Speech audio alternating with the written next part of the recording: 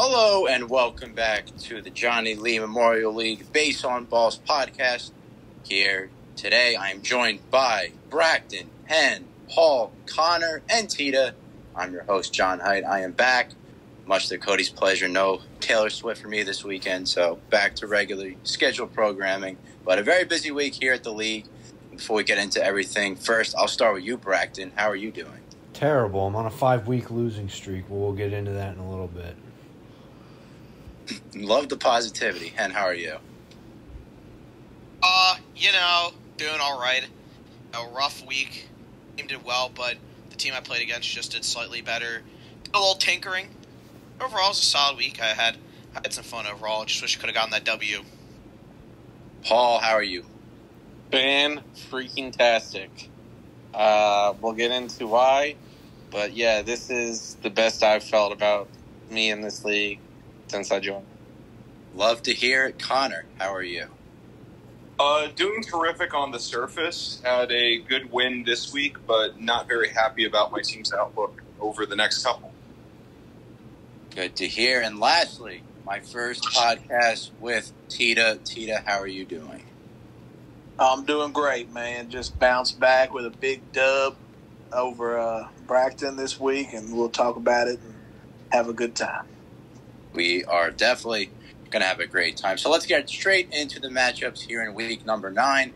I want to start first with me versus Hen. It was the highest scoring matchup of the week. So Hartford Yard Goats took down the Clearwater 756 to 718. So I now am staying undefeated on the season. It was a very close matchup, a lot to break down. So Hen, I'll let you go first before I talk. Just give me your thoughts about our week as a whole. John Height, it's weird. The whole phrasing and the mantra of this league is pitching is king, and that usually is the case, but apparently it wasn't this week. I outscored you pitching-wise. A 380 to 308 had a great start from Marcus Stroman. Max Scherzer finally did well. And, around the board, I think I got pretty good starts, excluding one man who resides in Florida who shall not be named. And David Bednar, 53 points in relief, picked up 4 saves this week, which was pretty nice. Like I said, I wish I could have gotten the dub, but I think this week just came down. My bat just didn't come to play. Corbin Carroll just continuing his Rookie of the Year pace, 66 points, but outside of him, a lot of the heavy hitters I've been relying upon, Yordan Alvarez, Juan Soto, Kyle Tucker, Bo Bichette, Max Muncy, J-Ram, all of them except Tucker scored under 30 points, and my second best bat this week was actually Jonah Heim. Shout out the Heim Hive, but 338 still a respectable amount of points for batting, but when you're playing against someone who almost had 450, it's kind of hard to win games. Well, would have beaten every other team this week, but I just didn't beat the person I was supposed to beat. Yeah, so it was a great game, Hen. I told you this individually too. Your pitching actually did outscore me, which was big. Again, I have a lot of pitching injuries, but your pitchers really showed up. I definitely would have been a little disappointed if I had lost just slowly because of the Marcus Stroman start. Because, outside of, let's say he didn't throw the complete game shutout, I know there's no what-ifs or whatever, but it kind of would have stunk because my offense was pretty on fire this week. Ohtani at 77, Judd 63, Betts 77. A lot of guys were just pouring it on. There was that one day where I had 6 players score 20-plus points. Marcus Semien is probably the second best hitter in baseball right now. But one thing I noticed from your team, the pitching definitely has improved a lot since the last time I played you, so that's going to be a little bit scarier when we match up again later on. But, yeah, I was very surprised to see guys like Yordan and Tucker. I was kind of scared to play against them. The only one that really became scared to really play against was Corbin Carroll, who's just unbelievable. Tired of David Bednar. I'm glad I don't have to play him anytime soon. He's a dog. But, yeah, great win. I'm glad I could stay undefeated. I know Bracton next week and then my first matchup with Cody, so I'm pretty excited. But that does it for our matchup. But before we move on, does anyone else in the lobby want to chime in for anything from this matchup that any of you saw? So feel free to just speak ahead. Going once, going twice. All right, so it looks like that will do it for that matchup. Pretty self-explanatory. We broke it down pretty well. Let's head to Tita versus Bracton. So Tita remains red hot to start the season. He took down the Bismarck Larks 668 to 452. I want to hear from Mr. Happy himself, Bracton. Tell me what you saw this week against Tita. Okay, so guys, we're going to throw some interesting stats out at you. You, the listener of this podcast, scored 32 more points than Bryce Miller did this week. And 3 more points than Mike Soroka did this week. And 12 more points than Pierce Johnson did this week. So you guys, you should be feeling really good about yourselves. I probably should put you guys in my rotation, given I had 91 points for my pitching this week, the lowest in the league, even behind Chad, 94. So it's great. Vibes are really, really happy about all this. It's really, really great. I'm gonna have a new segment on this show every week called the Menial Win of the Week for me, right? Which means I got something cool, but not actually a win. So 53 points from Ezekiel Tovar, I'm happy about that. 51 points from Andrew Vaughn, I'm happy about that. And there was another guy I wanted to highlight, 40 points from Alex Verdugo. Yeah, my bats actually solid, 361, good for, I believe, 6th best in the league this week, but the pitching at 91 was the killer. So congrats to Tita.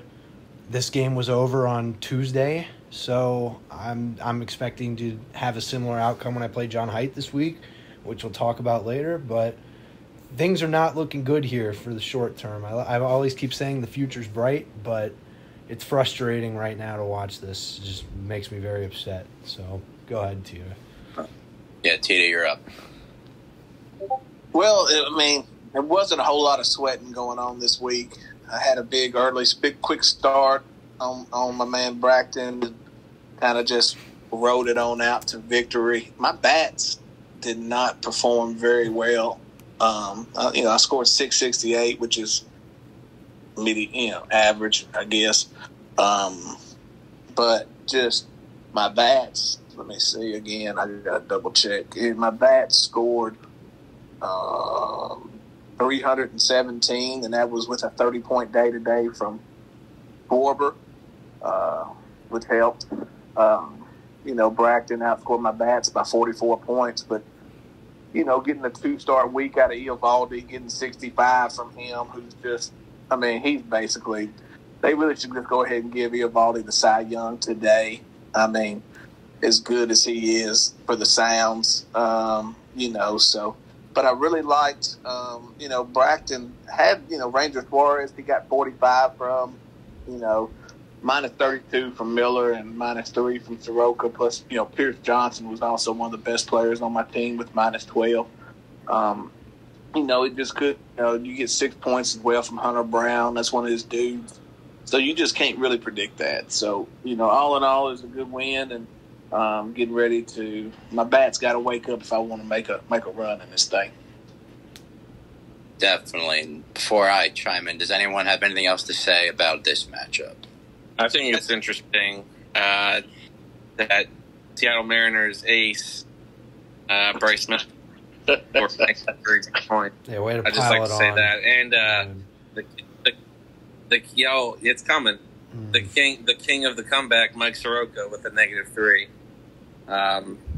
Braxton saying a lot on the podcast last week that it's certainly coming back to bite him this week. Yeah, it's the price I get for And optimism. I think you were going to say something. Yeah, I'll just throw out a nice little stat I pulled out. So, obviously, we mentioned Marcus Stroman had that complete game shutout, but he also had another start earlier today. So, if you took Marcus Stroman's 2 starts, they exceeded Bracton's entire pitching total for the week. Stroman had 108 points, and what did Bracton have? What was it, 90-something from his pitching? 91. 91. So, Marcus Stroman outscored the entire Bismarck Larks rotation this week.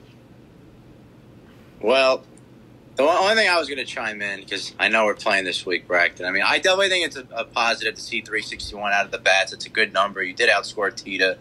But in terms of the rotation, Hunter Brown is not going to do 6 in a week again. I'm sure he'll score more than that this week. I hope so. We talked about Suarez. Bryce Elder had 28. I'm sure he's going to have a good week as well this week. It's just getting some of these other guys to really step up. I don't know what to even say about Mike Soroka, so I'm not going to say anything about Mike Soroka. But good win by Tita. Guess I'm coming to the conclusion I'm never getting Nathan Eovaldi ever. because he probably is the ringleader for AL Cy Young of the Year. All right, so let's head to the next matchup that we're going to discuss on the pod. Let's do Connor versus Smell, another good boy bowl. I love when we put that in the chat.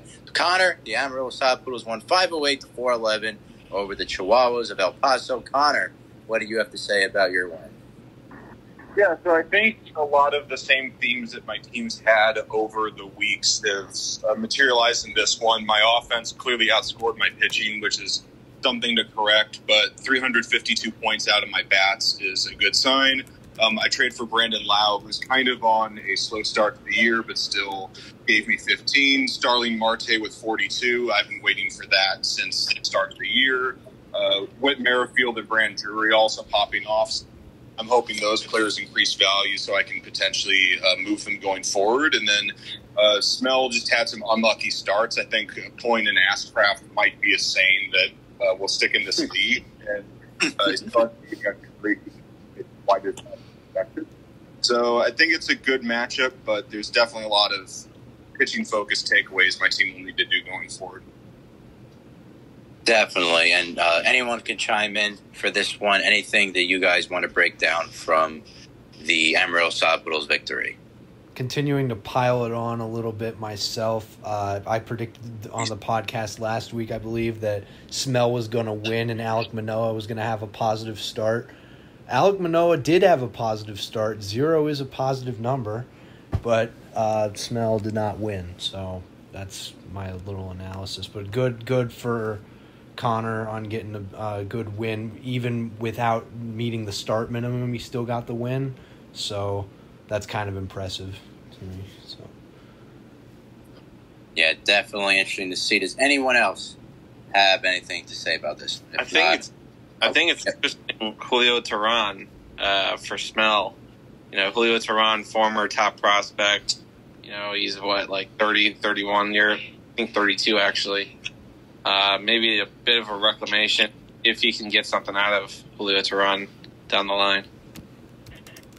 Yeah, I remember someone said that I think Maine at least once this week, something to look out for going forward. He has been pretty dominant so far in the 2 times he's pitched. One thing I'll also say for this matchup for Connor's team, I remember a while ago I traded you JD Martinez just because I really didn't have room for him.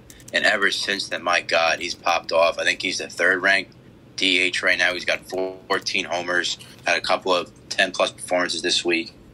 So that's someone that's definitely helping the offense of Amarillo. And for Smell, I know guys like Brian Reynolds were thrown around for trade talks this week. But, outside of that, we talk about Ashcraft. He's got to get some more out of Alek Manoah. I know everyone's crapping on Alek Manoah.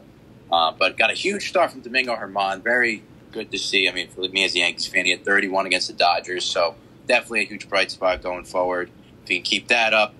But yeah, good win by Connor. Let's head to the next matchup of the week. So let's go to Paul versus Bry. So Norfolk Tides took down the Rocky Mountain Vibes 639 to 604. Paul, you have the floor. All right. So last week I predicted I was going to win. I was pretty bold in my prediction, and it came true. And it came true because I took Bry's strategy of, having 4 essentially open roster spots and exchanging them out every day for guys I thought would play or thought would pitch. And by doing that, I was at least able to cancel out some of what Bry was able to do with his streaming. It didn't work every time, but it didn't work for Bry every time. So, I don't want to say I've laid the blueprint on how to beat Bry, but I think throwing his game at him is kind of the best way to do it. Create a couple roster spots, put some guys on the injured list, whatever you got to do, and roll with matchups. Make sure that your lineup is filled every day. Make sure that you have starting relief pitchers in your starting spots and relief pitchers in your relief spots. That's my advice, and it worked out for me. I had some help today for my bats, some help yesterday for my bats. A good week finally for my bats, 367 points. The arms were there a little bit. Kikuchi had a good day today. Senga had a good day earlier in the week, a 50-point start. Singer finally is getting back in form a little bit. But overall, I liked where I was at. I like where I'm going a little bit now. I finally think I have an identity, which is just try and score as many points with my bats as I can and hope Senga or Kikuchi or Singer will come in and save the day a little bit for me for my arms. Definitely a good win by you, Paul. Does anyone else want to chime in about this matchup? Yeah, I noticed Bry actually had some negative production from not only some relievers he streamed, but some starters too. -3 from Reed Detmers, lower than average starts from Pablo Lopez, Jesus Luzardo, getting him 6 and 11 respectively, and then Lance Lynn coming back down to the what the hell area of Lance Lynn from earlier in the year, where he puts up -12. So Bry got some bad luck with the with some of his relief pitcher streamings, like -21 from Jalen Beeks and -19 from Carlos Hernandez. But some of his big ace caliber pitchers, like those guys, certainly let him down this week. That's not to discredit what Paul did. Paul had a strategy, went into it, into it this week, and executed perfectly. So he got the win. Congrats. And he also actually had less pitching starts than Bry, too. So it's actually interesting to see that Chad, Jamie, Paul, and Connor all won this week, having less pitching starts than their opponents. So that's kind of cool to see. That's what we like to call a narrative. And I think you were trying to say something before. Yeah, I mean, shout out Paul for winning. I remember I wasn't on the podcast personally, but I remember listening back to it, and Paul had the confidence, and the team came out performed. Another interesting stat: not only did Bry have more starts, but the amount of players played or batters played. Excuse me. Bry had Paul outbeat by 11. Bry had 72 bats. And Paul had 61, or at least starts. So it was just about the guys that Paul played, stepping up big time. Luis Arias at 50, Brian Hayes, former Beach Dog, 53, Corey Seager, really just hitting another gear, especially recently, at 71 points this week. I mean, yeah, shout out Paul. I mean, he called his own shot, and you got to respect that. I'll say one more quick thing. I said it to Cody in PMs earlier.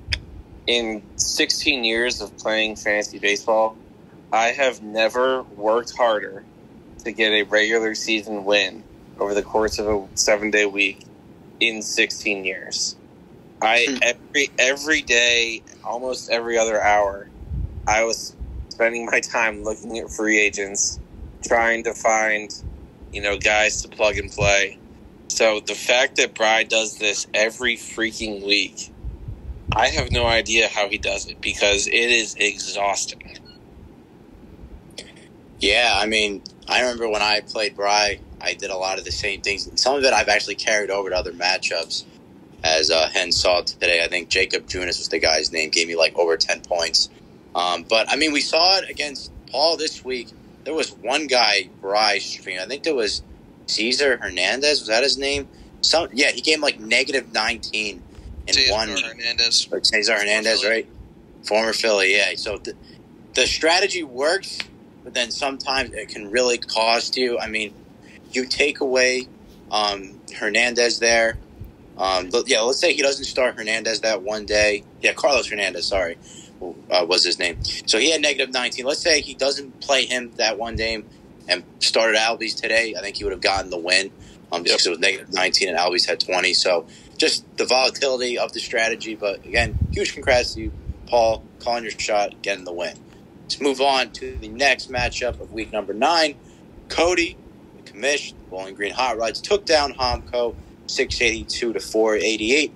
So now that we've done everyone's matchups on the pod, I apologize because we're trying to get a little bit on time tonight. We're going to now go through every single person's opinions for this one. Let's start with Connor. Connor, what do you think of Cody's victory over Hamko? I think it's a bittersweet one because Cody measures against height and some of the other best teams in the league, but this is an under 700-point matchup soon after a Dave loss. I think for the Hot Rods, it's a clear win. We've talked for weeks about Hamko's bats being great at the pitching, not doing so much. That continued. 366 to 250 for the bats, but this matchup was really won with the pitching, 316 to 238. Manuel Clase with 39, just looking terrific this week. I think Paul's mentioned before the relief pitching is kind of underrated in this league, and that really shows here. For Hamko, I think there are some good pitching signs, though. Duran and Estevez had to combine 55. Louis Varland had a terrific start out of nowhere, so one of the best teams in the league beat a team that's now 1-7, 1-8, I think, 1-7-1, excuse me. But I'm really curious to see how Hamko does in the next couple weeks. Well, it should be interesting to see. Tita, what do you have to say? Bracton legend Griffin Canning, 61 points this week in a 2-start week for the Kannapolis Cannonballers. He had some good starts. It's just tough to keep up with Cody. When you play Cody, you just can't, kind of like playing Height and Jamie. You just can't have any off days. You gotta put up points each day, each week. And then I don't think Cody's bats went crazy at all. For what they could do. Wander had 34, Nico Horner 30, Austin Riley 20. So there's a lot. This was a week that you could get Cody. Those weeks aren't going to happen often. So when you have a chance to get them, you gotta finish it, and just didn't work out. Cody survived and advanced and with a W. And Hamko is going to be ready to go. He's out playing this week, so I'm sure those bats will go crazy. Will be fun to watch. Paul, what do you have to say? So I'll make it real quick. For Hamko, he has the tough part already solved, in my opinion. He has the arms, I think, to compete. It's his bats. It's his bats. He's got to really, try and find a couple bats here and there. 250. I know he's 1-7-1 or whatever his record, his worst record in the league. This roster does not reflect that. He's gotten some tough breaks, but he has the arms to win, which is the tough part. So now find a good bat or two, and you'll start getting wins. As for Cody, Cedric Mullins going down this week was tough. Fortunately for Cody, he has the depth to overcome that, and then making a trade for a certain arm that we're going to talk about later. It just proves that Cody can kind of do whatever he wants, because he has so much depth, he has so much talent that he's going to find ways to win. But we'll see where that'll get him in September. You never know. Injuries, the wrong one at the wrong time, that's your season. Definitely. And what do you have to say about this one? Yeah, a standard performance by Cody, and another injury that, could be interesting to look out for. Wander Franco, obviously, something that's kind of been tied to me and Cody's legacy, or at least season thus far, and obviously you never want injuries to happen. Wander Franco out with a hamstring injury, didn't play in today's game. He's listed as day-to-day right now, but, hammies, hamstrings, always a bit of a weird subject. Obviously, you'd want him to stay healthy just for the league of baseball and the state of the league, just because of how exciting of a player he is. But, that would obviously be a big blow if he can't, if he's out for long term. Obviously, he has Matt McLean, who almost outscored Wander 32 points to 34. So, hopefully he's all right, but it is something to keep track of nonetheless. And Bracton. Yeah, I think I'm going to disagree with what Paul was saying about Homco's team a little bit. I think Homco has the bats but doesn't have the arms. Injuries to Alec Bohm and Riley Green certainly don't help. I think he lost Riley Green fairly early in the week. Yeah, Green only had 5 at-bats, which is unfortunate. Michael Harris has just completely fallen off a cliff, which is also not very helpful. But if he can turn that around, that's a big get for him, and he should get Bowman and Green back hopefully soon. That would help. But as far as Cody's team's concerned, it's scary to me that this could have even been better than this 682 that he put up, because Shane McClanahan kind of had a down week with 13. Aaron Nola only had 7. Zach Wheeler went negative, but now he's gone, which we'll talk about later. But he did get some good starts from Brandon Williamson, had 27. Bobby Miller in a 2-start week had 66, which is absolutely insane. And we just ripped on Carlos Hernandez with Bry. This is one of our favorite topics of the week, is who gets negative points for both teams.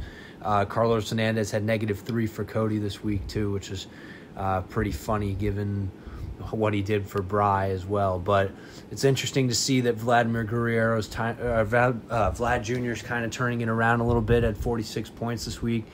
And I know Hen mentioned that Matt McLean almost outscored Wander Franco, but it was literally with double at-bats, 24 at-bats for McLean to 12 for Franco, just showing how great of a player Franco is and how big of a loss it could be if he's out for a while. But Cody's team continuing to roll. I still say he's the class of the league, and he'll keep going, and he's my favorite to win it all. So I know I'm going to get curb stomped by John Haidt next week for saying that, but it's whatever at this point.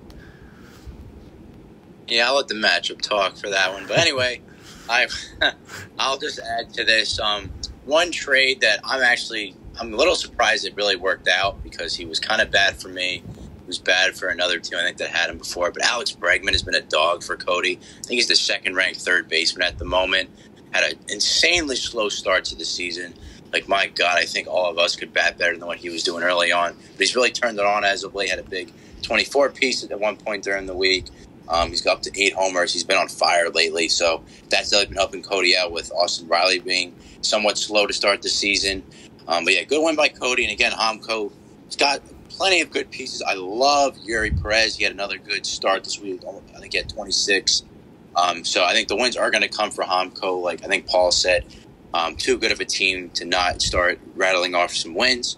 All right, we got 2 more matchups to talk about before we head to the deals.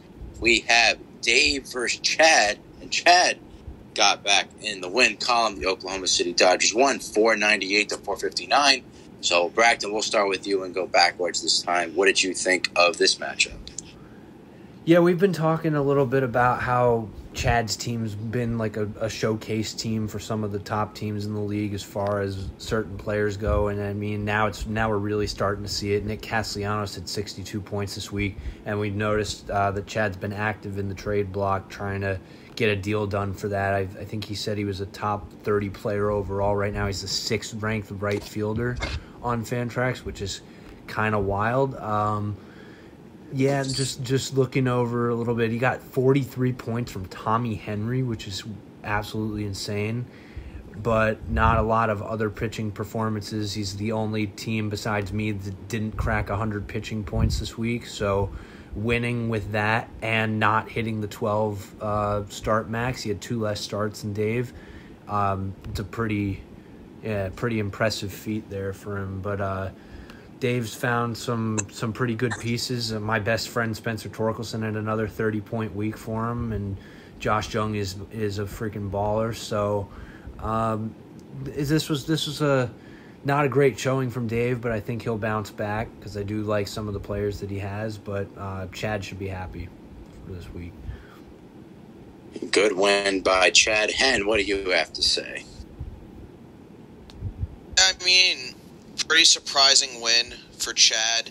Really got a lot going from the bats. His bats actually outscored me this week. Nick Castellanos, who kind of been spearheading the Phillies offense recently, 62 points, amazing performance. I know if he hasn't already gotten messages from competing teams about him, I think we'll be fielding them soon. It's almost over a 6-point bat, top 10 outfielder. doing his thing. I mean, I think, solid week overall. Also, Luis Garcia got him 41 points. Owen Miller in that Owen Miller in the first base slot. But I mean, I think, obviously these are two teams of players who are more displaying for the other competitors who people can go after. I guess I wouldn't be surprised if Nick Castellanos does get moved, and then it's pretty shocking that someone could, and even with the 94 pitching points, but you have almost over 400 hit bat points with your bats. I guess anything's really possible. Definitely. And Paul, what do you have to say about this one? I'll keep mine brief. Good win for Chad. The most intriguing player, I think, and maybe it's just because I was watching the White Sox game today, Jake Burger. So Jake Burger was a former first-round pick, kind of a guy that's been, under the radar, injured, what have you. I mean, he didn't play him a whole lot this week, but he's a guy that every time I see a White Sox game, I feel like he's hitting a home run. And maybe it's because he hit 3 against the Orioles when they played them this year, but he's a guy I feel like is a good piece for a team like Chad's. Maybe not the most heralded guy, but a guy that is going to get Chad through the tough times right now and kind of be the bridge for Chad, for when he competes in a year or two. The player I'd really like. As for Dave, he's got some injuries he's dealing with. Carlos Correa, -1 point. He'll be fine, I think, long term. But it's a tough week this week. Definitely was. Tita, what do you have to say about this one? Just looking, these are two really good owners that we have here.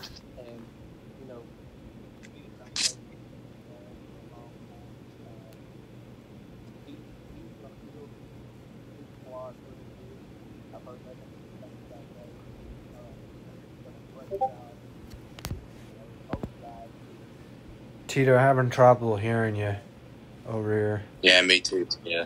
Can you hear me now? Yeah, it's much you're better. good. Okay, my bad. But you just look at each of these two guys, and they're going to be good owners. They're going to do everything to get their teams right for the future. I do agree about Castellanos. He's going to be a good ad for someone. If you look, you look at the pitching, which was just so bad for Chad, and and then you look at Dave's bats. I mean, -5 from Seth Brown, who's a guy who's streaky. Santander, who I've traded once or twice. He put up 44. Josh Lau, he went crazy for about a month, and he had 17 this week. And so, you can look Patrick Wisdom -2 for the week. So it's just, you can look up and down Dave's roster, and there's guys that are streaky. And if he just got caught on one of those weeks where they were streaking the wrong way. So I expect, like I said, both these teams, they are going to keep building for the future. And I wouldn't be surprised if they upset another team or two along the way. And Connor, you're up last. I'd like to highlight one player from each team. For Dave, I think Tita made an interesting deal to move Carlos Correa. I think the logic was that it wasn't flashy, and he really didn't perform this week. But I think a lot of Dave's success, if Correa is moved, is going to hinge on when that shortstop comes back. And then for Chad, I have my eye on Tommy Henry. The first 4 or 5 starts, the Diamondback starter did not really look good, but his last 3, he's had a couple 30 and 40-point starts. So while the strikeout numbers aren't good, that could be a contender for waiver wire find of the month if those results continue. Definitely could be. So now we got one last matchup to talk about before we head to the deals. The Tampa Tar Pawns, owned by Jamie, took down Richmond Flying Squirrels, owned by Scott, 702 to 539. Paul, I'll let you lead off of this one. What did you see? Yeah, again, I'm going to try and keep it brief. Jamie's got a great team. really balanced effort this week. Over 300 points for both pitching and hitting. Can't ask for much more than that. Even with a Josh Hader blow-up week, he made up for it with a Jordan Romano 37-point week. So he's killing it. He knows he's killing it. He's got a great team. Wins are rolling now for him. As for Scott, he's got a decent team as well. 62 out of Ryan McMahon is a lot. He's just got to keep that up, keep grinding, keep finding Ben Lively's of the world. We scored 35 this week. I have no idea who this guy even is, but it's 2 weeks in a row that he's gotten a good showing out of this guy. So just keep finding those diamonds and keep competing. And Tita, you're up next. Well, looking at it, Jamie's tough to beat anyway on a regular week. You look at his pitching, and all of his pitchers, it seemed like, went crazy, besides Hader. Looking at Scott, Jake Fraley had 54, which could be another good, playing in that ballpark, could be another good piece for teams, down the road. A guy I've tried to get from Scott a few times, Royce Lewis, came out with a bang earlier this week, kind of got in a little collision. He's been out. And then Ryan McMahon's another piece. Ryan McMahon's a guy I think if you played fantasy baseball, that always is kind of teased. But, it looks like he's finally putting it together. And like I said, Jamie's just a machine.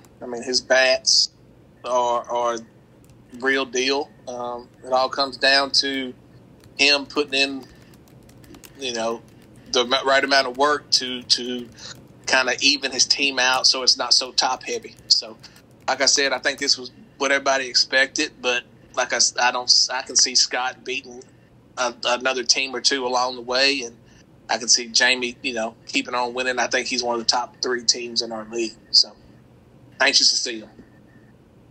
And Connor, you're up.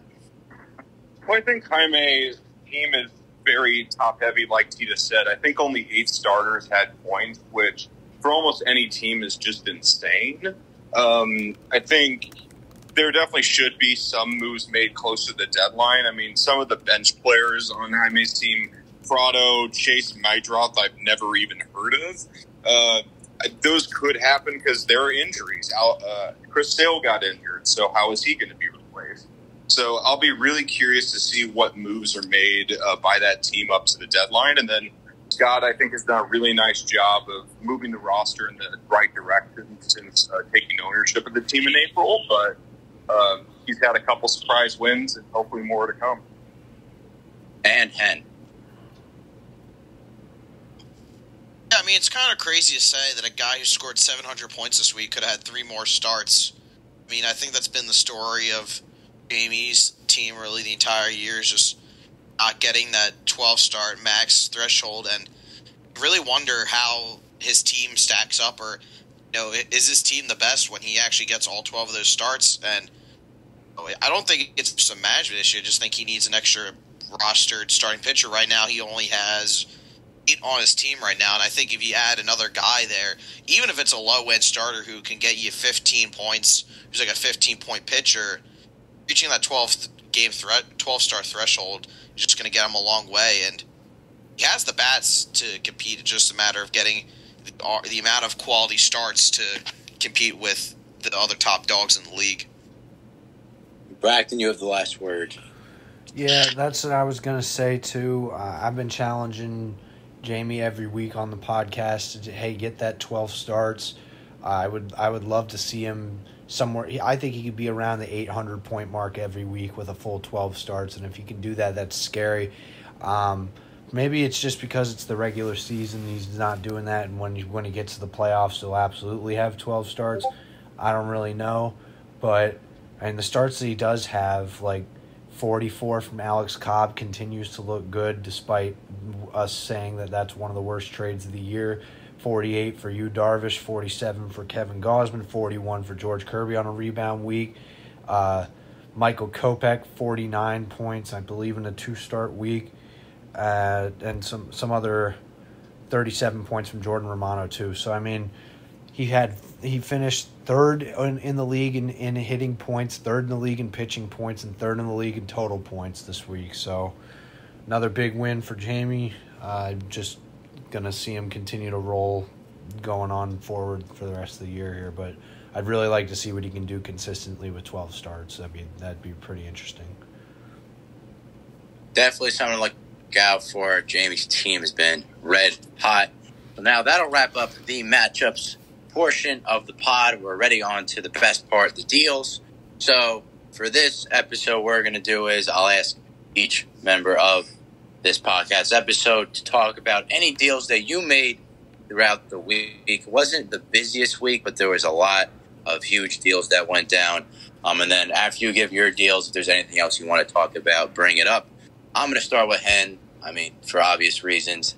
So Hen, you're up first.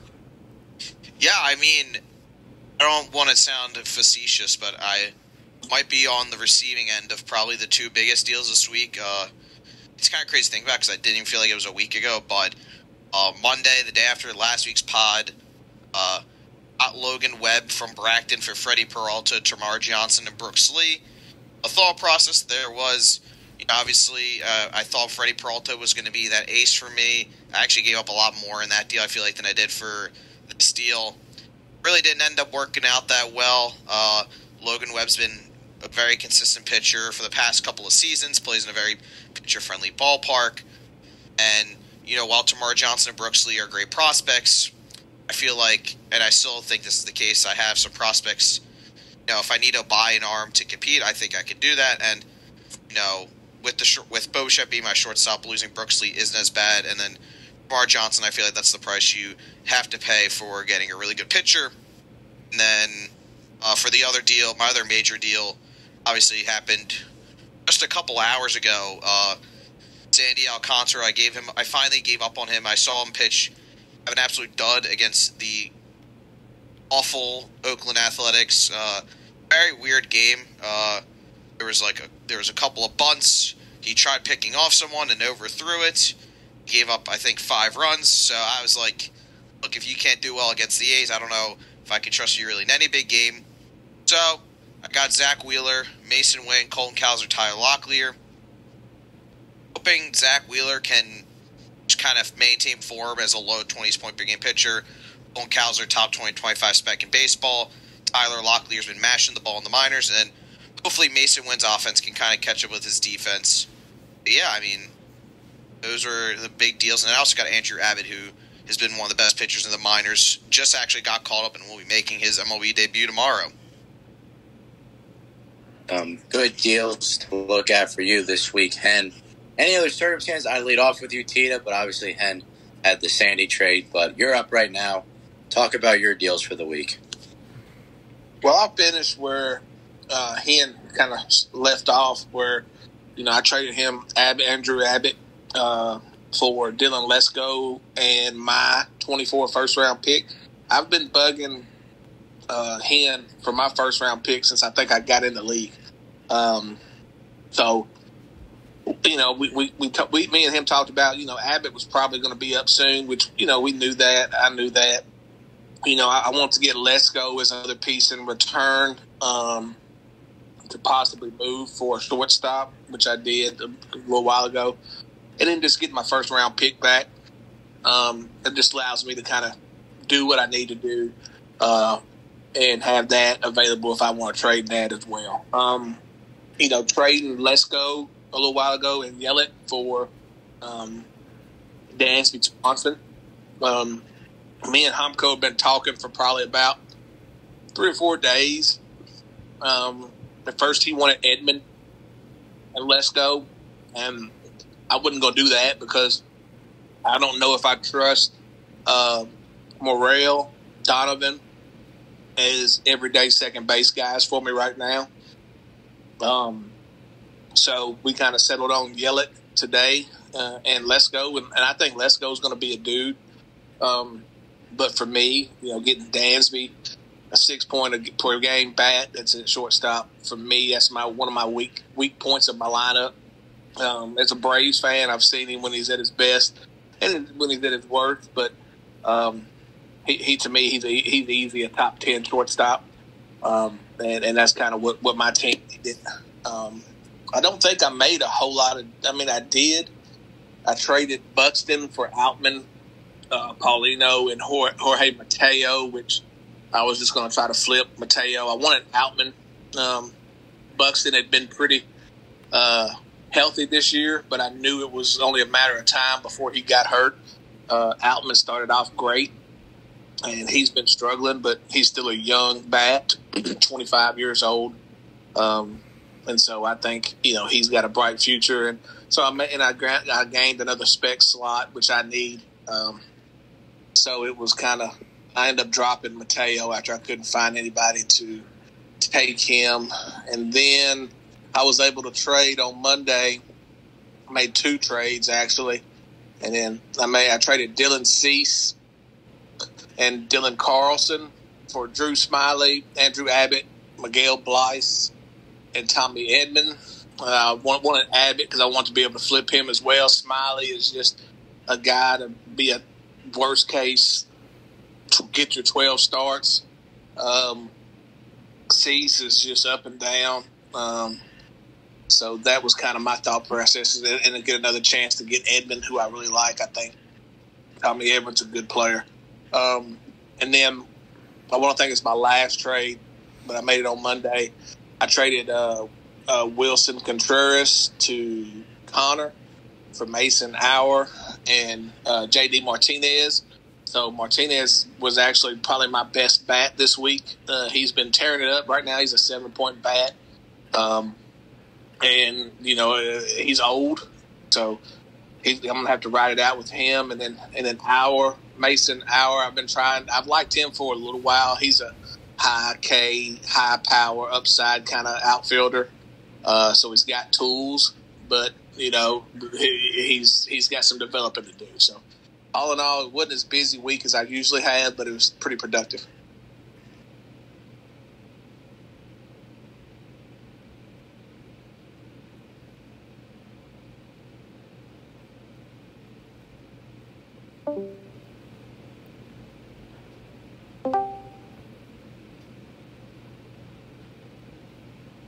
You guys hear me? Yeah. Yeah. All right, I just lagged out. So, good deals, as always, Tita, for this week. We'll head to you all next. I'll talk about your deals and anything else you saw. So I only really made 1 deal this week. I made 2, technically. I traded Kyle Hendricks to Dave for a 3rd-round pick. I mean, not a big deal there. So the main deal, the big deal of the week, the deal that broke the league, I gave Justin Steele to Bry, and I got Ryan Nelson, Christian Vaquero, and a 4th-round pick. As most people saw, probably, Justin Steele had a start on Thursday, I believe it was, that he was removed after 3 innings because of forearm discomfort, which we all know, most of the time means Tommy John surgery. And so I was panicking. I wanted to try and move him for something because I didn't want to sit on him for 2 years pretty much. I got what I got. Ryan Nelson, he was a top 100 prospect coming into the year. Hasn't been great for the Diamondbacks so far. His last couple starts have been particularly rough. Maybe he'll turn around. Hoping he turns it around. And then Christian Vaquero, I've read about him, 18-year-old kid from Cuba, on the Nationals outfielder. Very toolsy, but also very young. So a lot of ways he can go. I panicked. It's probably a bad deal for me, especially since they've really downplayed the seriousness of Justin Steele's injury. I'm not saying I hope he has Tommy John surgery, but it would certainly more justify this deal. Because if he's pitching for Bry in a couple weeks, I look like an absolute idiot. We'll see. But I'll make a quick comment on the Sandy trade that happened tonight. Both Hen and Cody were kind of feeling me out on the trade, and I'll just say exactly what I told them. Sandy is a guy that was amazing last year, but I think he's kind of been bogged down by the pitch clock this year. I'm not sure if we'll see the Sandy of 2022 again. If we do, I think he's far and away the best player in the deal. But I think Cody paid a pretty hefty price. Zach Wheeler's been pretty good this year. 10 days ago, I owned Mason Wynn and Colton Cowser, and I think pretty highly of both of them. Cowser a little bit higher than Wynn, and then I think Tyler Locklear is a top 100 prospect. So I like the haul that Hen got, especially for an ace arm like that, though. But again, if Sandy can be the pitcher he was last year, Cody far and away just blew this out of the water, and because he has the best player, and just another top arm for Cody. So the rich get richer. Connor, talk about your trades this week. So, I guess the first deal really was the Wilson Contreras or JD Martinez one. That's the first deal, or I got JD Martinez for, I believe it was Cody's 2025 first and Everson Pereira. And that might be the first deal I've done with John Haidt where I'm actually happy with the result a week or two later. But I needed a premium position after Alejandro Kirk wasn't playing as much, so I traded for Contreras. And now with Danny Jansen on the injured list, that seems a little redundant, but I think at such a premium position, I can definitely flip one or both of those. And then the rest of my trades were pretty much a pure thought. I traded for Tyler Glasnow shortly before last week's pod, and then I subsequently moved him for Joe Musgrove from Cody. I like Musgrove more than Glasnow, just given the health concerns. So I was very happy with that. Moved Musgrove to Tita, and essentially just whittled down to get some more prospects. I've been buying a lot of Roansy Contreras shares recently. I think he's an electric young arm that has just had some rough starts against great teams, so I hope he can be a contributor on my team for years to come, and then just trying to continue to sell. So not too busy of a week for me, but hopefully we can do more positioning going forward. And Bracton, talk about your stuff. So the first deal I made was actually on our podcast last week because we went until like 1 a.m. last week. I got Kevin Parada from Paul for Joey Weimer, who had a great week, of course. Right when I deal him, he has a great week. And also gave up Victor Acosta and Gavin Stone in that deal. I love Kevin Parada. I view him as a top 30 prospect. I'm also a Mets fan, so I'm not going to spend a lot of time on that deal. But kind of a weird deal I made with Connor where I gave him Bryce Trang and Worst and Carlos Colamarez, I think. I don't know how you pronounce it. For Juan Yepez, Austin Gomber, and Ryan Papayat. I just view that trade as basically Bryce Terang for Papayat, and I like taking gambles on young arms that I think might be pretty good, so I like that deal. The big one, Logan Webb for Freddie Peralta, Tamar Johnson, and Brooks Lee. I think if Freddie Peralta pitches the way I think Freddie Peralta can pitch, that this isn't even really that big of a downgrade from Logan Webb. It's just the inconsistency, as Hen mentioned, with Peralta that's there. It kind of makes it appear to be an obvious downgrade, but getting Tamar Johnson and Brooks Lee, who I view both as top 20 prospects in this league, was worth it for me. I think both of them are going to be outstanding. I think Tamar Johnson is the best second base prospect in baseball, and I think Brooks Lee could play third base, which would be really big, especially if Ellie De La Cruz doesn't, for me. So I envision keeping these guys long term, unless I'm able to flip them in exchange for an ace type package. But I'm perfectly happy waiting on them because I think they're two elite prospect talents. I know that word gets thrown around a lot, but for those two guys, I feel like it's warranted. I also traded Cody Chris Bryant and Braden Shoemake for Jackson Jobe and Akil Baddoo. It's another thing for me to get one of those lottery ticket arms on a team that I actually think has some quality pitching in Detroit. I like Jackson Joe Belay. I think he's one of the best pitching prospects in baseball. So to kind of add him to my mix with Gavin Williams and Ricky Tiedemann, I view Job as a top 100 prospect, so looking at that kind of makes me a little happy there. I am going to comment on the Sandy Alcantara trade. That's the only trade I didn't make out of this mix, but I think Cody far and away did really well here. I believe the age difference between Zach Wheeler and Sandy Alcantara is 6 years, but somebody correct me if I'm wrong on that. I think it's 6. I thought it's 4. I thought it was 6. Or is it 5? Wait, how old's Sandy? 27. Isn't Wheeler 32 or 33? Zach Wheeler. Just turned 33. Yeah, so... So it's 6 years. So, okay, I was right. So for 6 years of good pitching play, Cody gives up a shortstop that he doesn't need.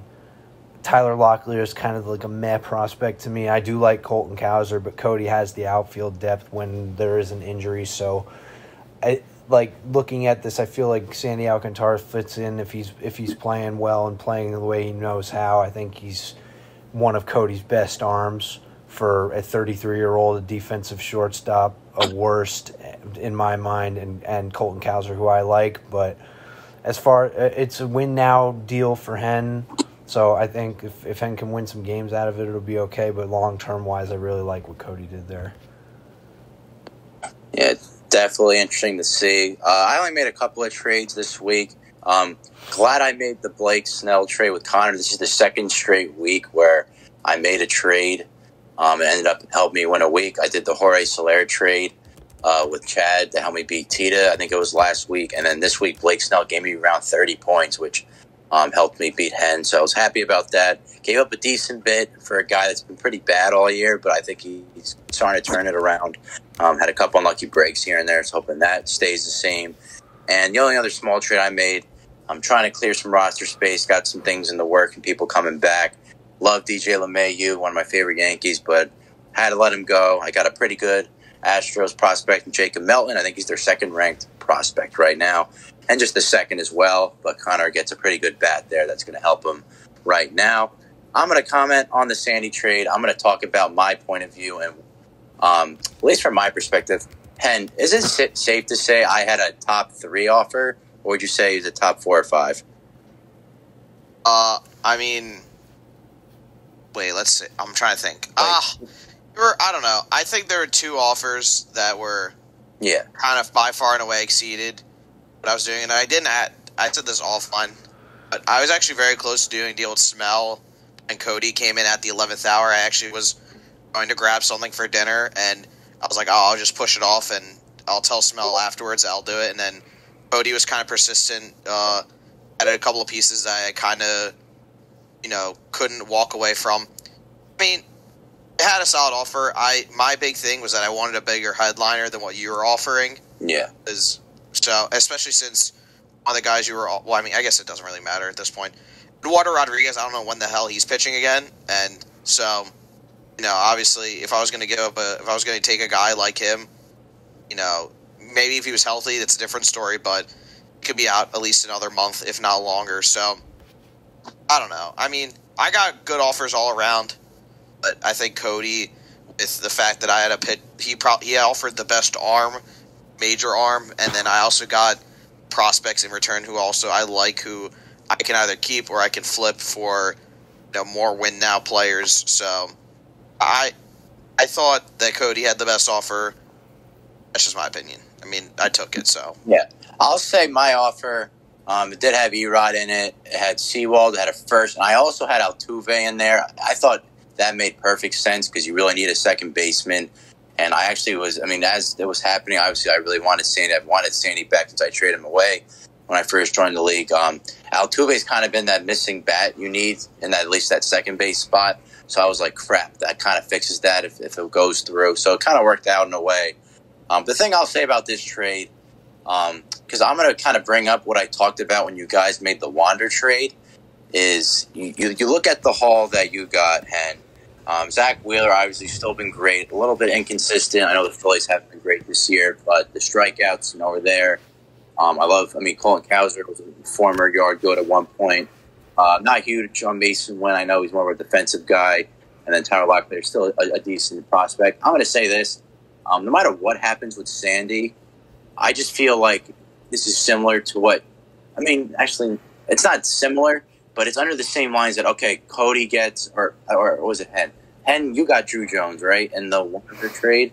Yes. That no matter what, for the next at least 2 years, since Sandy's 27, even if Sandy becomes just, good and not Cy Young worthy, the amount of value that Sandy's going to have going forward, I think is going to trump a lot of the pieces that Hen got back in this trade, which it was going to come as expected. There's still a lot of risk involved that Sandy could, I guess, stink it up the rest of the year, which I don't think it's going to happen. I know the start against the A's was pretty funny, and I just don't understand why he's been bad lately. I know the pitch clock was a big concern, but I just think getting Sandy Alcantara, it's definitely going to make Cody's pitching even better regardless of what happens. For me, as a funny thing, I'm excited to kind of play him again in 2 weeks because I don't think he'll figure it out by then. But I just think long-term, the value that Sandy still has in this league and will have in this league kind of makes this deal a little bit more justifiable for what he gave up. But definitely a good win-now move for Hen. And then, again, if Sandy turns it around in a month, Cody's pitching could be reaching 400 points in a week, in a given notice. But that will do it for all the deals for this week. So now, last part of the show, let's talk about the matchups. And for this, we'll let everyone give their 2 cents in because we'll keep it obviously a little bit shorter because a lot of people have to talk. Let's rip the Band-Aid off, Bracton. Let's do our matchup first, and I'll let you go first. You're going to beat me by 200 points or more. 200 maybe being generous.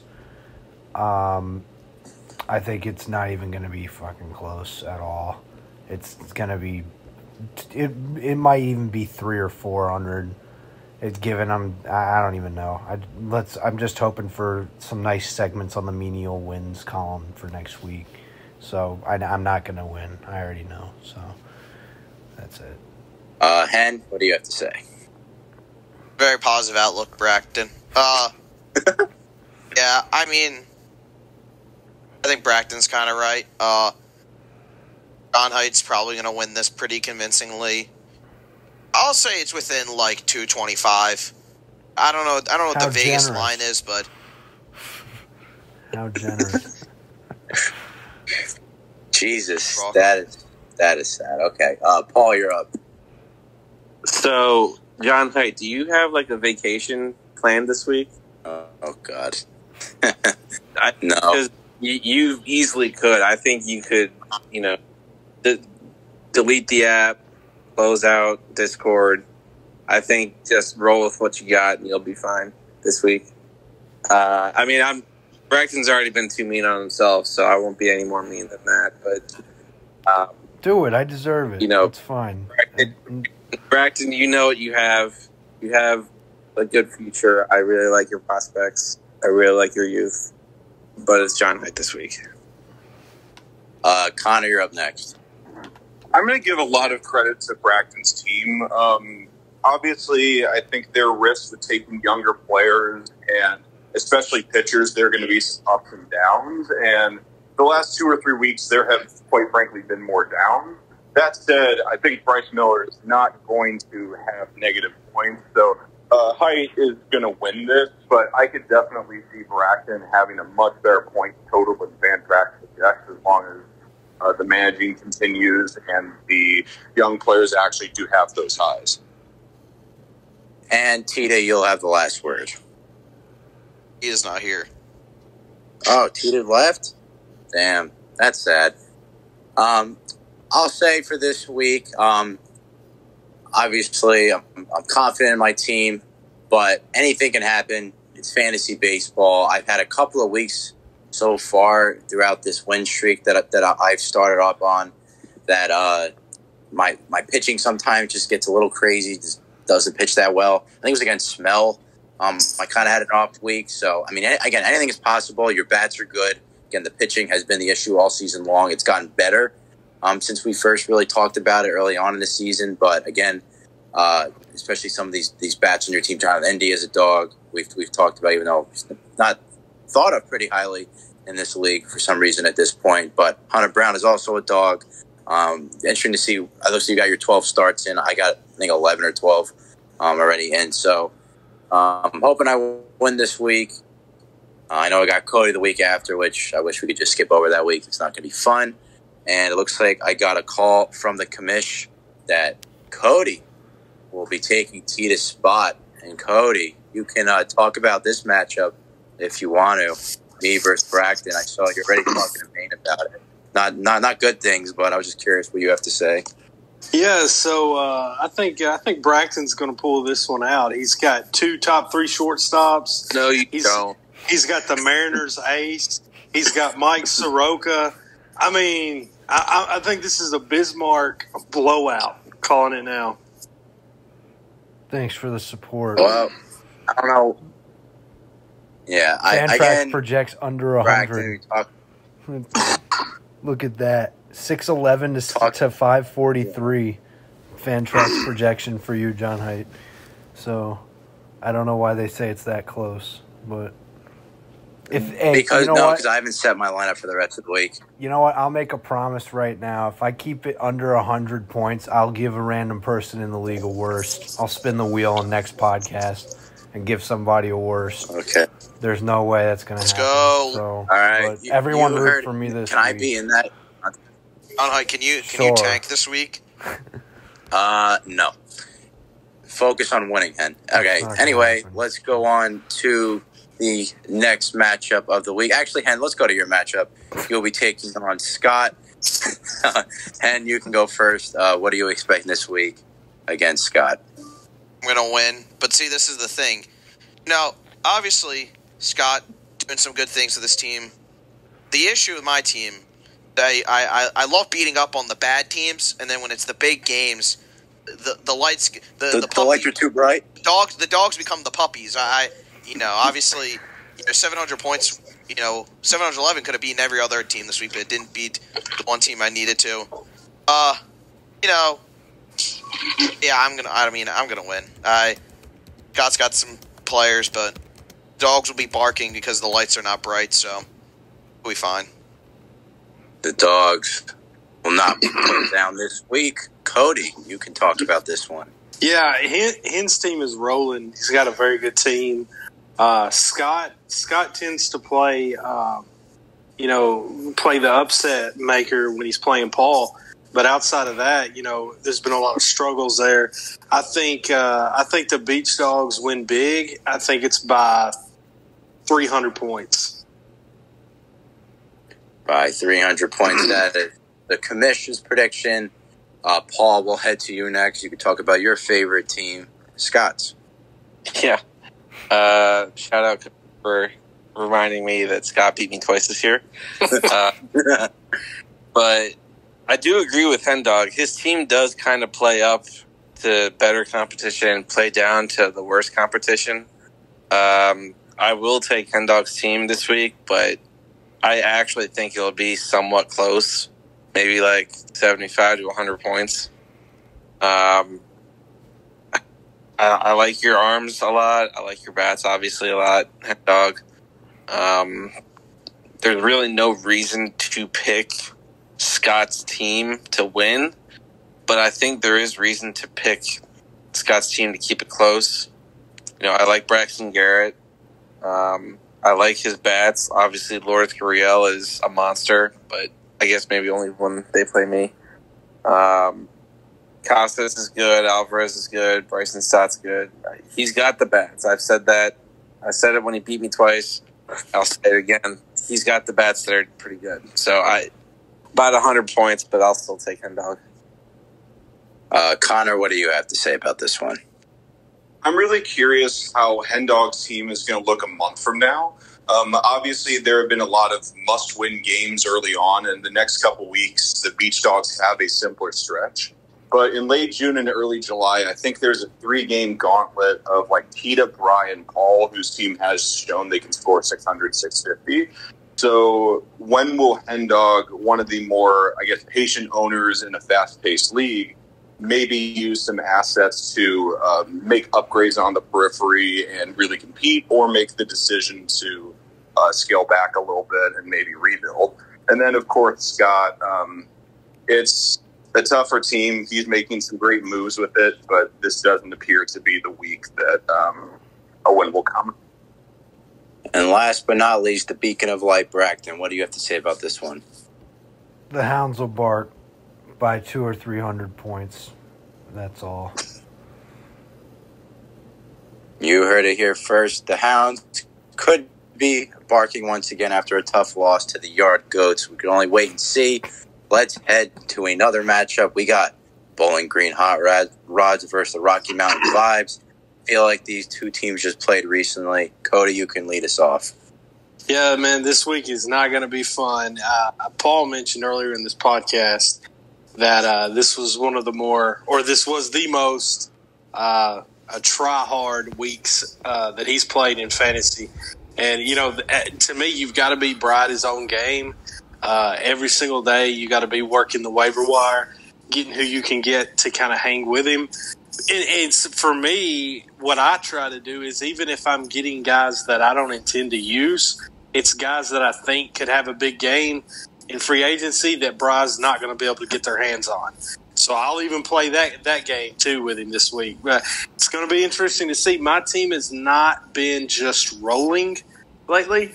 I like to think that I'm going to pull it out and beat Bride twice this season. But again, I mean, if his streams hit, they hit. There's not a lot you can do about it. So I'm just going to try to play his game, and we'll see what happens. Connor, you're up next. Bring out the popcorn the next 2 weeks. Cody versus Brian Hyde, if I'm not mistaken. Yeah.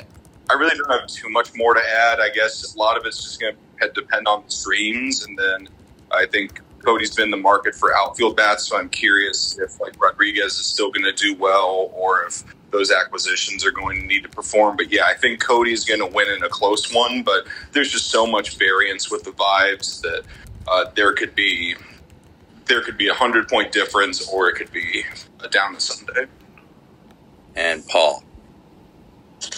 So I'm looking at Cody's pitchers, and it seems that McClanahan's got 2 starts this week. So while I had to do what I did to stay up with Bry and eventually beat him, I would maybe caution Cody just a little bit, because his talent alone will beat Bry's talent. Just, the core of him versus the core of Bry, I think is enough to beat him. Obviously, Bry can get lucky with his streams, but I would caution Cody just to maybe not every day trying to find the guy that's going to go, because it could be negative 20 points, and that could be the difference at the end of the week. But I will pick Cody. I'll pick him by probably at least 100. And Bracton, give your quick prediction.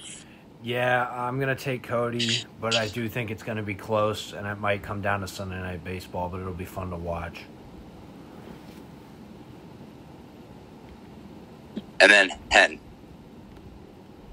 Yeah, I mean, obviously, Rye is the waiver wizard, as some would like to call him. Cody obviously has the talent.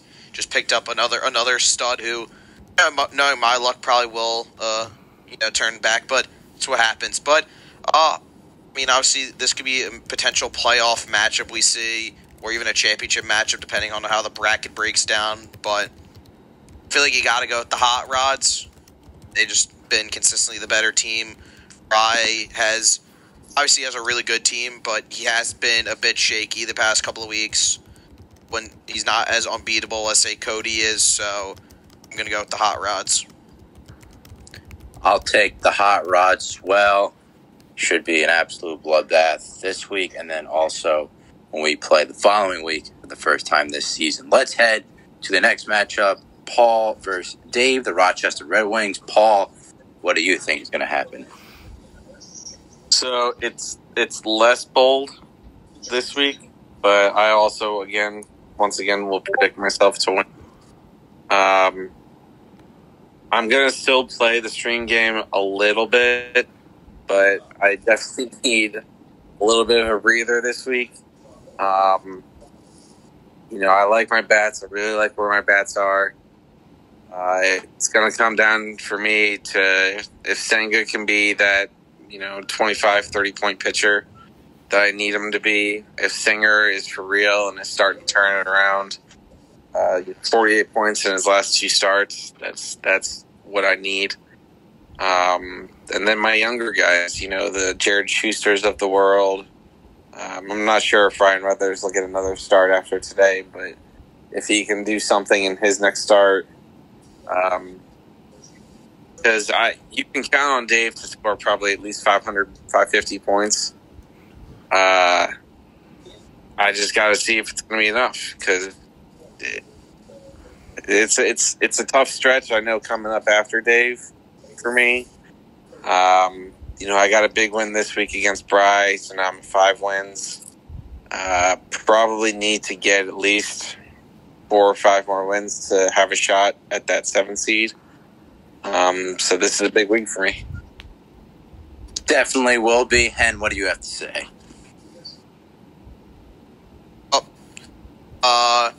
Obviously, Paul riding high from his big victory against Rocky Mountain Vibes, and I think he's going to carry the momentum into his matchup against Dave this week. Obviously, I think Paul got the experience working the waiver wire. I think if he can get the starts over Dave, which he didn't get over Bry, but it didn't matter in the end. But if he can get more starts than Dave, I think he'll win. I think he'll win decently comfortably.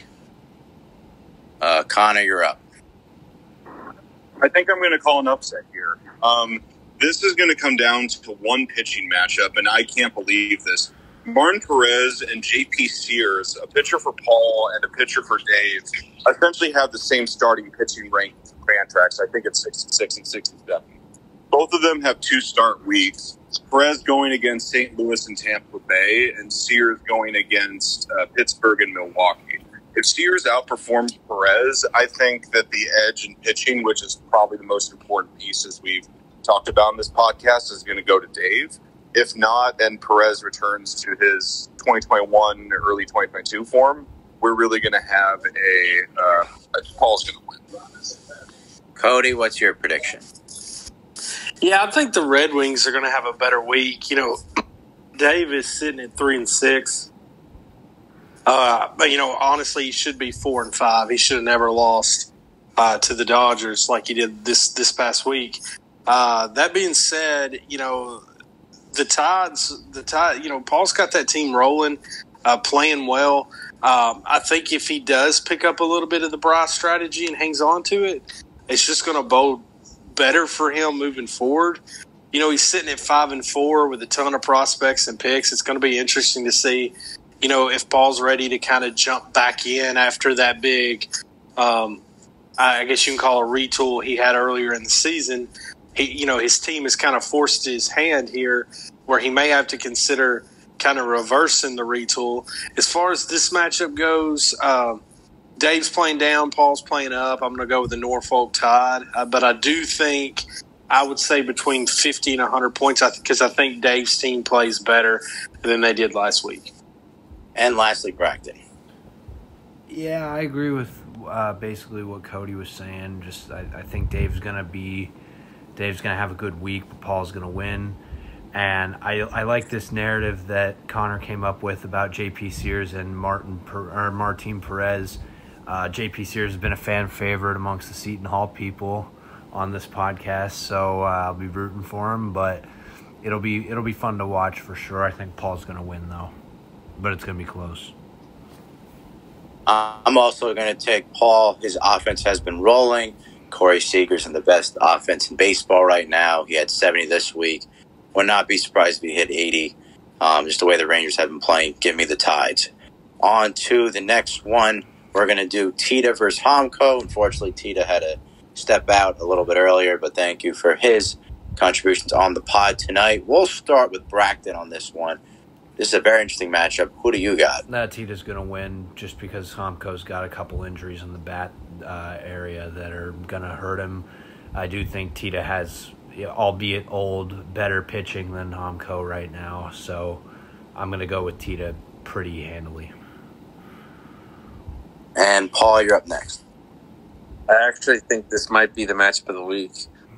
I mean, we know Homko's record, worse than the league. We all know that his record doesn't reflect the team that he has. I'm higher on his pitching than everybody else because Tanner Hoke I like a lot. Tyler Beebe I like a lot. Not really. I think he's got arms that can compete with his arms. I think there'll be similar pitching at the end. To me, this comes down to the bats, where I think he just barely got the edge. Just he has more established names like Korber, like Douglas Garcia, Matt Chapman, Dansby Swanson, Salvi Perez. If this is a dude off, he's got the dudes. So I'll take Tita by 30-50. And what is your prediction? I think Tita is going to win. I think you never know what his team's going to look like from a week-to-week basis, but he just finds a way to get to wheels and deals, really. And the sounds are sounding along. I don't know if I even used that word properly, but Homko, like his bats, I think his pitching can be inconsistent at times. If he can get good performances out of his arms and reach that 12-star threshold, he could compete with Tita till the very end. But I just think the talent on Tita's team outweighs the talent on Homko's team. So Tita will win. Say right around 137 points. Cody, what do you think? Yeah, I mean, Homko's got the best 1-7-1 fantasy team on the planet. I feel like the guy's just had terrible luck. I just checked, and he's third in points against. The only people who's had more points scored against him is Hen and Jamie, which is kind of indicative of where Hen and Jamie's records are. With Homko, it's even more severe with him sitting at 1-7-1. And now he gets to play Tita after playing me. It's really hard to pick against Tita. The only matchup he's lost was against John Height and the Yard Goats. A lot of people's going to lose to John Height and the Yard Goats. I think this week, Homko plays better than he did this past week against me, but I'm still going to go advantage Nashville Sounds. Nashville Sounds. I just think that it will be close. But I think Tita will make the moves necessary to get him through the weekend and pull off the win. And lastly, Connor. Tita wins this week, but Homko wins in the long run. Obviously, Tita's team is built to win now, only has one loss. But Homko scored almost 500 points with the bats 2 weeks ago and still got a respectable 250 with some major injury. If Homko's bats for a third week perform that well, I think he can definitely fetch a lot more assets. The Swanson deal is kind of the start to that. But I really think Homko's going to be able to set his team well up for the future with a good performance against Tita. Let's say Tita wins by 90 points. Yeah, as much as I have the urge to pick against Tita because he picked against me this week, I am going to roll with the Sounds. Team has been electric still as of late. But yeah, Homko's got some work to do. But I'll take Tita by 75 in this one. So we got two more matchups to do before we wrap things up. Let's do Connor versus Jamie. Connor, you'll have the first word here. What do you expect? So last week I had a terrific evening, went to Taco Bell, had some fun with the Taco Bell Chihuahua. This week is the hangover. I am not feeling this matchup whatsoever. It's going to be a shitty one. I think even though Jaime may not always have the most starts, his star power just far exceeds mine. And my team is going to be more focused toward trying to move some of my offensive talent towards either pitching or doing the rebuild I keep say I will, but then I just keep procrastinating because I try to buy people for cheap. So I do think that I'm just going to win this pretty cleanly, but hopefully I can impress some folks and maybe sell off some assets in the process. Could be the case. Braxton, what's your prediction? Me and Connor are in the same boat this week. We kind of just know what's going to happen before it happens. And I guess we'll just be chilling together, watching our teams just get smoked. But I think his matchup at the end of the day will be closer than mine, so I'll give him credit. But I think that Jamie's going to win pretty easily. No offense, Connor. It's going to be you and me get against these two juggernauts this week. It's not going to be a fun one, like you said. So. And Cody, you're up. Yeah, I guess I see this probably a little differently than most. I want to say this politely, but this is kind of one of the most aggressive and active managers versus one of the laziest. And I think that's going to play more of a role here in this matchup than we expect. I think Connor's going to be trying to win this matchup from Monday morning to Sunday night. I'm not so sure he will, but I do think this is going to be close. I think the Tarpons are going to win. I think it's going to be within 50 points. And what's your thoughts on this? I mean, that's an interesting point by Cody where you look at kind of the philosophy and mindset of both these managers. Jamie's very laissez-faire, hands-off kind of an owner, kind of just sets his lineup for the week, and what happens. But I think even with that kind of mindset, he'll still beat Connor. It's just the talent on his team. I think if, Jamie was committed to always getting 12 starts a week, he probably has a case for being the best team in the league. You just look at his offensive talent and it kind of speaks for itself. But it really comes down to that pitching. Will he get that starter threshold, and then will he kind of get to that 12-star mark, or will he kind of float around that 8 and 9-star mark, which he kind of generally does? Another thing also to keep note of, Eric Cole dealing with a little bit of an injury. He's probable to start, or it's reporting that he might start on Friday. But if he doesn't have him, this game maybe won't matter as much. But obviously, looking towards the future, that is something to be taken note of regardless. And that also adds the fact that he only has now 7 starting pitchers instead of 8. So I'll say Jamie wins. I'll say he wins pretty convincingly. I'll give him like the 150-200 range. I think his bats will compensate a lot for maybe the lack of production from his arms. And Paul, you have the final word. I think Cody kind of said the same thing I was going to say. I'm not going to call Jamie lazy, but he certainly kind of rests on his laurels more than maybe other owners do. And I'm going to say the same thing Hendog said. Garrett Cole potentially not pitching this week is a big deal, I think. I think it's a really big deal. I'm not going to pick the upset. I won't do it. I'm going to pick Jamie.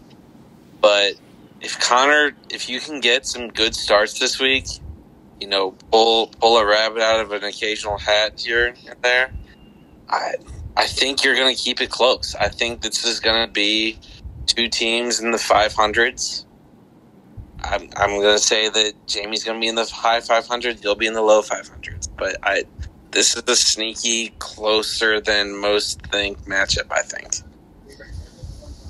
And I will say about this matchup, Garrett Cole will be 90% pitching on Friday, I think it is. I think it was just cramping was the reason why he left against the Dodgers.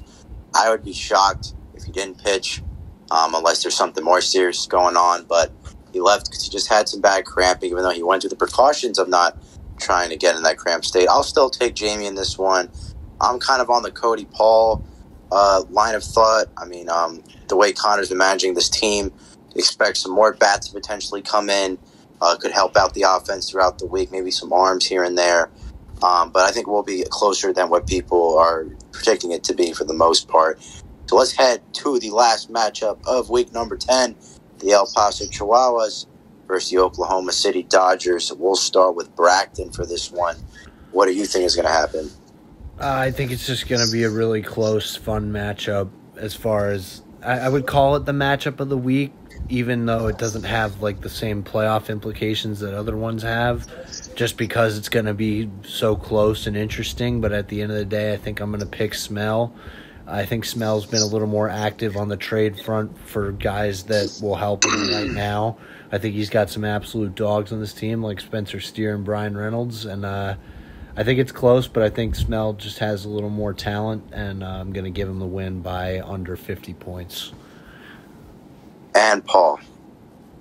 So this is a super interesting matchup. Again, not for playoff implication, but for number one pick implication, because right now these are the 12th and 13th. They have the same record, tied for 12th and 13th, with only Hamco behind them. But I think Hamco is going to rattle off 3, 4, 5 wins over the rest of the season.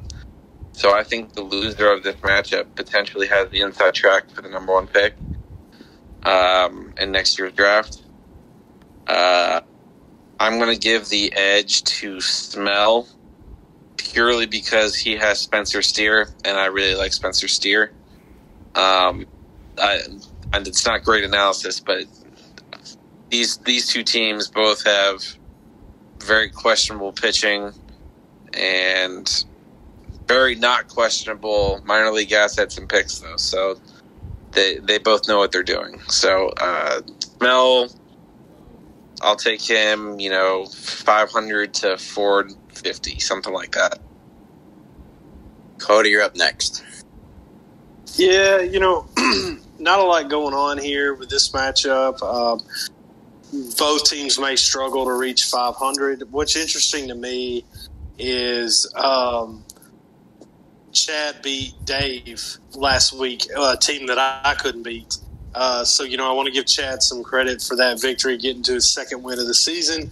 For me, I'm going to pick the team that doesn't roster Alek Manoah. So I'm going to go Dodgers win by 75 points. Wow. Connor, you're up next. I'm going to challenge Cody on this. You're not excited about Alek Manoah's start against Houston. That, I believe, is going to be tomorrow. So, but in all seriousness, I think Smell's going to win this. Chad is very cautious, great owner, but Smell has shown more of a willingness to buy. So I think if there is a position where it's a close matchup come Thursday or Friday, there could be a more influx of talent coming to the Chihuahuas. So just given that and how the teams are currently rostered, Manoah with a 2-start week, some other talents, I think the Chihuahuas are going to pull this off. And Hen, you'll have the final word. Yeah, kind of what Paul said. Is this the first tank bowl we're getting this year? 2-7 teams duking it out for that number one overall pick. The stakes don't get much higher than this. These are both teams looking towards the future, trying to get some assets, build up. It could be a low-scoring affair. Some ugly baseball could be displayed here. But, I don't know. I think I'd say Smell wins slightly. Maybe it's because I'm pushing Smell to win because he kind of was disrespecting me after the whole trade situation went down. So, I don't know. I'll give Smell the victory. Chad loses the battle but wins the war, maybe, as they like to say. I can see both teams scoring under 500, maybe some 450s action, but yeah, we'll see. Can I add something really quick, John Height? Yeah. Chad owns Smell's first-round pick this year. So if we're talking about number one pick, he owns his own and Connor's and Smell's and Scott's and mine and Dave's. So and Homco's. So it's looking like Chad's going to get the number one pick regardless of who actually finishes in last place. So it's a question of how many top 5 picks is Chad going to get. So that is very interesting. Did not know that. Chad is really building something special. Wow, holy crap. How many second-round picks do you have, too? Oh, my gosh. Yes, okay. 4 seconds and 9 firsts, I believe. So Chad is set for the future. Yeah. I'm going to lean Smell on this one because of one big factor. I think Nick Castellanos is going to get traded by the week's end. That's a pretty significant bet in Chad's lineup. So I'll lean Smell for that reason. Chad definitely knows what he's getting, a ton of young assets. I gave him some good pieces for Jorge Soler that worked out for both of us. Wouldn't be surprised if that happens for Castellanos as well. That wraps up the matchups portion of the pod. We've reached the end of this week's episode, so let's go around the table, give our final thoughts. We'll start with you, Connor. What do you have to say before we wrap things up? I think the league's in a really good spot. Everyone's trying to compete to some extent. As I think Hen Dog mentioned, we are on week, 9, 10, and we're about to have the first tank poll. We're getting close to the deadline, so I'm hoping there can be more of an action-packed week. It was a little bit quieter this week until we had a couple monster deals before this pod. But exciting stuff going on. Very exciting stuff indeed. Hen, what do you have to say? So, couldn't get the win today, which is a bit unfortunate. I would have loved that, not only to get in the win column and kind of stay in the playoff race, because right now I am the 8th seed, although I think my team is talented enough that we can make some noise in the playoffs, but we have to get there first. Yeah, Sandy, I don't know what else to say about him. No, best of luck to him in Bowling Green, but felt like it was time to move on. The Sandy era did not work out in Clearwater, and yeah, no. I think my next big test in a couple of weeks, I think it's against Tita, so that's what I'm really looking forward to. Rattle off a couple of wins, and then we'll see how the Dogs play in some big matchups. Paul, you're up. So Cody kind of briefly hit on it while talking about my matchup. It was obviously bigger news week 2 or 3 when I announced my rebuild/retool. I've kind of turned that around a little bit when I made the deal for Seager, when I made the deal for Robert, even Ian Happ a little bit, Jared Kalenic, obviously. So it's going to be interesting. I'm not even sure what I want to do yet. Beating Dave, I think, this week would put me, I think it's 6-4. I'm not saying I'm going to just start buying everything back and, gearing up for it, but I certainly feel like I will have an opportunity to do so. But we'll see. I don't want to commit either way yet, and it's a horrible place to be, like kind of stuck in the middle. But I think it'll be pretty clear one way or the other what I'm going to try and do. I'm not saying this week necessarily, but probably by the end of this month, I think I'll have a direction picked. Next up is the world's happiest man, Bracton. What do you have to say? Well, this is my World Series this week. If I can win this game this week, which probably will not happen, it actually definitely won't happen, but if I do, I'd be perfectly content with not winning a game the rest of the year. To be the first one to beat John Haidt would be amazing, but it's not going to happen. But if it does happen, that would be really great. I know that's really, really tip-top analysis, but if my team's listening, if there's ever a time that you all want to play really well and actually get a win, it would be this week. So do with that what you will, but I'm probably going to lose. So, yeah. And last but not least, Cody, how would you like to end things off? Yeah, man, it was a good week. I'm glad I got the win. Going to play Bri this next week, mentally trying to prepare for that. But it'll be interesting to see if I can kind of play his game a little bit and come out with a win. One thing I want to mention here, we've all kind of talked about it on all. This is the 9th podcast we've done now. We've all kind of mentioned, the Beach Dogs and the Tar Pawns. How unlucky they've been. The Beach Dogs are 4-5. The Tar Pawns are 5-4. They are first and second, respectively, in points against. One thing I want to mention while I was looking at that's super interesting to me is the team fourth in points against is the 9-0 Yard Goats. So if 9-0 isn't impressive enough, if leading the league in scoring isn't impressive enough, John Height, you've had the 4th most points scored against you out of any team in this league, and you're 9-0. So just giving you some credit for really strong. I'm going to try to beat the shit out of you in 2 weeks. We'll see what happens. It's going to be fun, man. It's going to be fun. I hope that you are 10-0 and I'm 9-1. When we have that matchup, we will see what happens. But yeah, not trying to look ahead. I've got a very, very tough opponent this week. It's going to be interesting. I think that Connor mentioned how, the deadline's kind of looming around. Teams are kind of jockeying for position here. For me, I still think we're kind of set with 1, 2, 3, 4, 5. Yeah, honestly, looking around, I think Paul is probably kind of locked in, being a 6th or 7th seed in the playoffs. But there's a lot of teams bundled up there.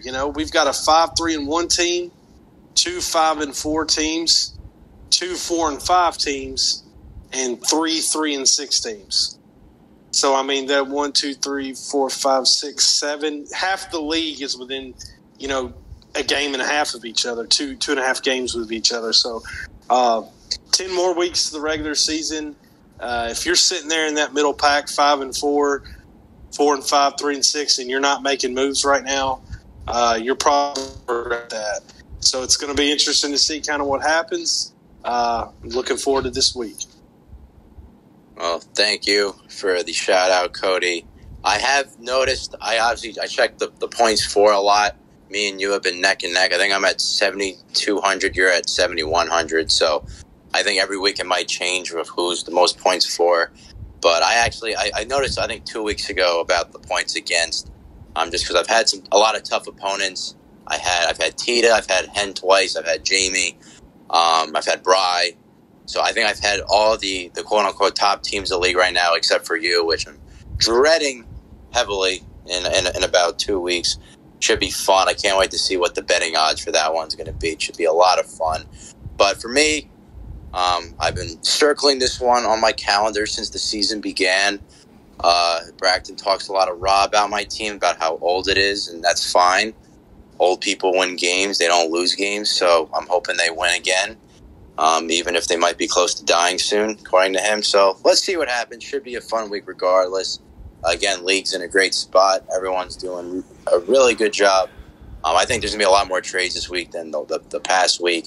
I think we're at this point of the season that someone mentioned before that we think that people really know what's going on with their teams. So the directions are going to be pretty set going forward as the deadline gets closer. So will be a fun week. But that'll do it for this edition of the Base on Balls podcast. Big thank you to Connor, Paul, Bracton, Cody, and of course Tita. I've been John Height. We'll be back next week for a nice recap of Week 10, I'll say, is the next one. Yes, Week 10. Yes, Week 10 is next one. Sorry, my bad. So that should be a fun time. And for now, take care and have a great rest of your day.